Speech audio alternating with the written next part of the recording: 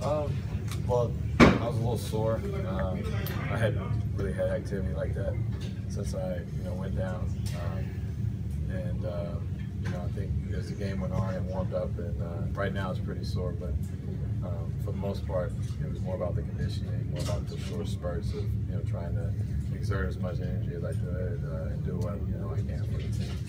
Are you going to leave here in a boot? Like, what is the steps moving forward for you as you continue to get better? I'll continue to be in the boot, so hopefully I won't scare too many people when I walk in with it. So it's just part of it. They want my foot to rest and try to stay off my feet as much as possible. And, practices, just picking choosing spots, do some conditioning, and continue to try to work on my game at different times. What have they told you about as far as can you injure it worse, or is it kind of just a management thing? It's more of a management thing now. I think I don't have time to sit to wait for everything to heal up.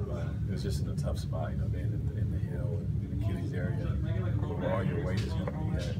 You never really can get that healed up until summertime. So I'm just doing whatever I can to manage now, and I felt good out there today, and hopefully I continue to get better.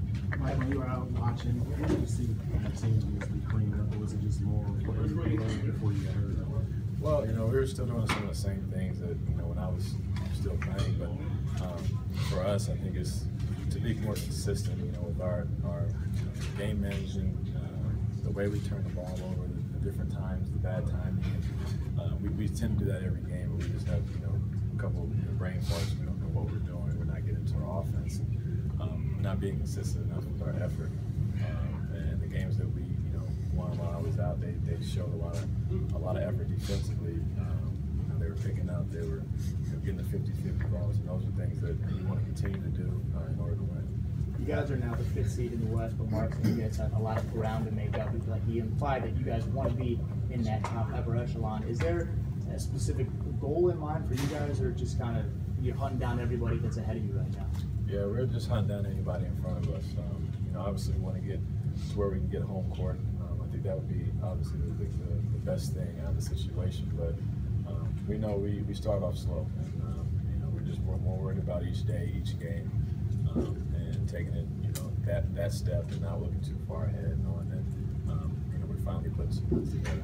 Mike, with the way that Mark has played, the absence and the point guards in the past, it's been hit or miss behind you. Did you feel more comfortable taking maybe just making absolutely sure that you felt good before you came back? Oh, for sure. I had complete confidence in Mario, and even when Courtney played a little bit of one, Tony, Jeff, all those guys pitched in.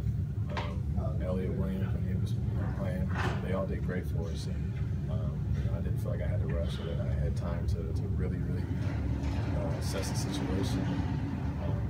Pick a date that I thought that it was good for me to come back, and this was a perfect time, knowing that we had a couple of days in between the next game. You guys go on the road, but you mentioned that you don't have a ton of back-to-backs like you did earlier this year. Is the schedule more favorable for you to kind of deal with the injury and still play? Oh yeah, I think the schedule is more favorable for me, for all our guys who are a little banged up. To get a little bit more treatment, get a little bit more time in between. And this homestand was great for us, just to know that we can go home after each game and practice and not have to get on a plane. So, I think this was a good a couple weeks here, and hopefully we start playing better on the road here shortly.